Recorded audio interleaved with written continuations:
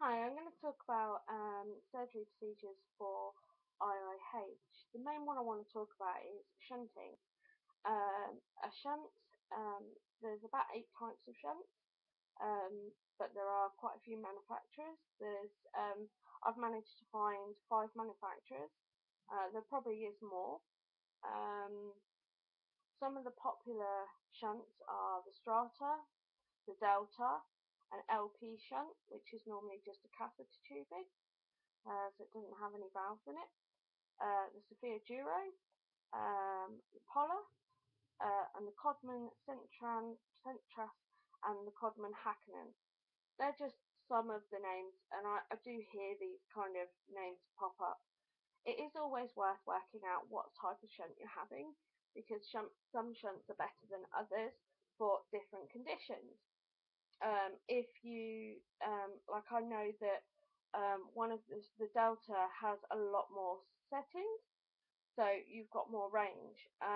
The Strata, that's the one I've got. It's only got 5 settings, but it seems to have been very effective.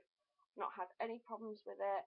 All I've had to do is change the settings, so it's good. There's about 9. There's 9 minimum reasons why you need a shunt. And I need my glasses, so I can't read. Some of the most popular reasons for needing a shunt is having hydrocephalus or hydrocephalus, and a brain tumour, spina bifida, Dandy-Warhol syndrome, and of course, what most of the people watching this, idiopathic intracranial hypertension. Now, a shunt. What is a shunt? Very good question. It's a catheter tube, basically, from your brain to a different location.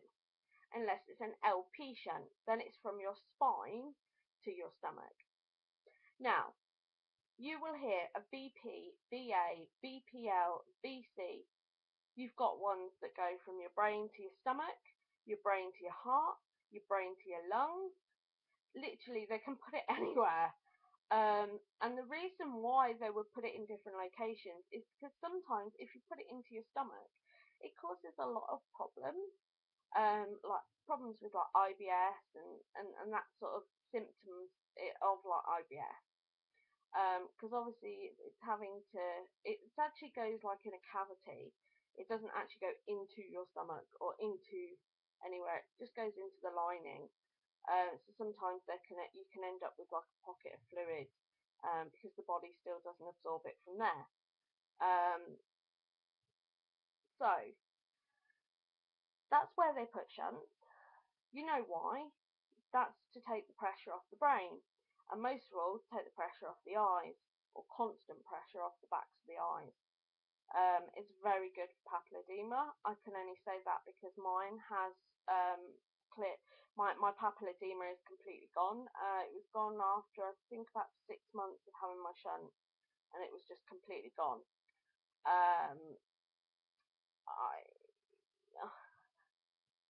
My brain's gone. Shunts were first brought in for hydrocephalus.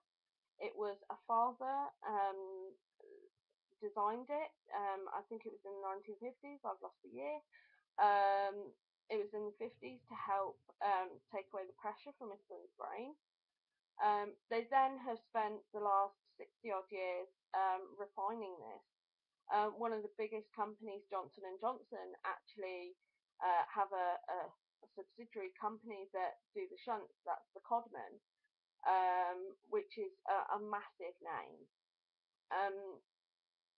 It's a lot of money. Like I said, there's 8 different types where they either have a tube that comes out of the side of the skull and then into the actual shunt part or the valve and then goes down, or you can have ones that have a reservoir, sort of, they go into the top here and you have a reservoir that sits here, then it comes down, and then behind the ear you've got the actual valve.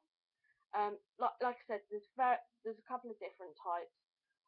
All the information is down here. I have done so much research for you guys and found so many links. One day I think I'm going to write a book just so that you get a book little handy leaflet. There's also a lot of information down there about hydrocephalus. Now, a lot of it you'll think, oh, it doesn't apply to me, it's hydrocephalus. There is actually, in my mind, a little debate going on whether IIH is similar to acquired hydrocephalus. There is a couple of times where I've been in hospital and instead of saying it's IIH, they have said I had acquired hydrocephalus, which is very confusing. But when you look at it, if you have a brain tumour, your pressure goes up, it's classed as acquired hydrocephalus. It's not it's classed as secondary IH. Very confusing. It's just a name. The important thing to focus on is what they're saying about the shunts. So don't be put off if it says hydrocephalus. Right, let's talk about some other surgeries. Other surgery options that are open to you is stenting. Now this is venous sinus stenting. I watched a small clip of them doing it, and it's just like a little spring that they put in your vein and just goes boing. Very strange. They've used stents for a while, not with IIH, but they have used it in patients that have they've smoked, so their arteries have collapsed. In fact, my mum actually had stents in her legs or in her groin area to open up the veins so that she had better circulation to her feet. So they are quite well used. I've put instead of in the other bits, I haven't put statistics really, but in this I have, because stenting is very, very modern and it seems to be very much used in America. There was someone analysed 19 studies, which is a total of 207 cases, and there was 87% improvement. It doesn't say how great the improvement is, it just says they improved. In the studies that I've read, it's a bit hit and miss, but then you could say the same thing about shunting. The next thing I want to talk about is optical nerve sheath decompression and fenestration. Now, there's actually a video, and oh my god, I watched it, but I was like, they basically make an incision in the top of your eyelid. Oh, no, couldn't handle that. Again, this seems to be used quite a lot in America. If you're not suffering headaches, but you are suffering from papilledema, this seems like a good option for you. And obviously, I think it's a lower risk because they're not going into your brain cavity and X, Y, and Z. The last one, which seems to have gone out of fashion now, is subtemporal decompression, which is where they take a 50 pp size out of your brain. Sorry, not out of your brain, out of your skull. You're worried if you took it out of your brain. Now, taking parts of the skull away is not a new thing. It's very much used, especially in things like car accidents, horse riding accidents, where they've had a very bad brain trauma.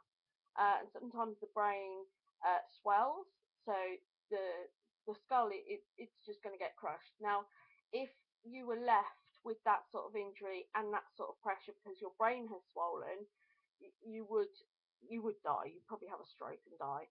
But because they take away your skull, the reason I keep going forehead like this is because I know of someone who had a horse riding accident, and unfortunately she was that ill they had to take the whole of the front of her skull off, so that it gave her brain a chance to breathe, and they're going to end up putting titanium plates to give her a skull again. So there are a lot of options.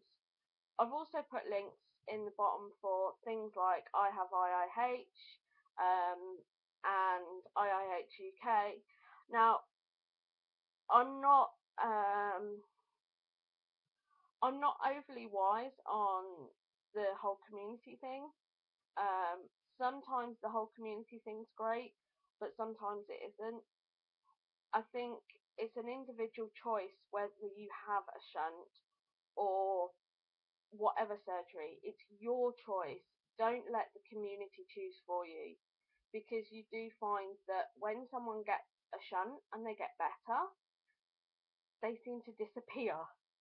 And it's not because they're dead, it is because they are well and they've got more time on they've got time on their hands, they can go out, they go back to work, they have kids to look after, they have a good life. I was in the library a couple of years ago and I just had my shunt. Someone had asked me what the wound on my head was. Told them, and the librarian actually turned around and went, "Oh, that's funny. I had a shunt," and it was actually a lumbar shunt. So it was definitely that she had IIH. She said it was acquired hydrocephalus, but it was probably definitely IIH, because lumbar shunts tend to be used for IIH mainly. And she's had a baby, she's works, just it's not let her stop her. And that's the thing, when people get good surgery and a good surgeon, they do. They go off and they get a life. Now you're going to ask, why am I still here? Plain and simple reason is I have fibromyalgia, and I have other health conditions that is stopping me from going out there and getting a life. And the other thing is, I care, and no one was there for me. So I want to be there for you. It's a hard process, and when you think you're on your own, which I did, I thought I was on my own. It does. It causes mental anguish, but you're not on your own. And educate yourself, inform yourself, go to some of the links in the box below, and make your choice for you, because it is a very personal choice. It's like what underwear you're going to wear, and not everybody's underwear suits another person. So definitely you choose for you. Don't let anyone else push you into anything or pull you out of anything. I love my shunt. When I met my surgeon, I was very happy with what he said. It turns out he's one of the best spinal surgeons as well in like this area. So I was over the moon. I am a lucky one. I know this. My eyes are in remission. It's just my other health conditions I've got to work out. Untreated, yes, this is a dangerous disease. But if you get the treatment and you inform yourself and you read up, you'll be fine. Be absolutely fine. And I know some girls that have done it by diet and drugs only, and they've got back into life. So there is hope. I do believe that the weight loss part of IIH might not be as true as they say, but I think it's more down to what you eat, not so much how much weight you lose. So that's pretty much everything I need to cover. I'm going to make another 3 videos, and they're going to be on 3 different subjects. And I hope that you will keep following me and keep being excited by everything I do, because that's the main thing. I want to keep people positive, and knowing that it's okay, and it's okay not to be okay as well. There is many times, and you can see on my videos, there's times, I mean, 3-4 months ago I was not a happy bunny, but now I'm on the right drugs. I'm doing okay. I have a lot of other issues, and they are issues. So I hope this has helped. And just to finish, I want to show you my nails, and they actually say IIH, because it is IIH Awareness Month. So make yourself aware of IIH.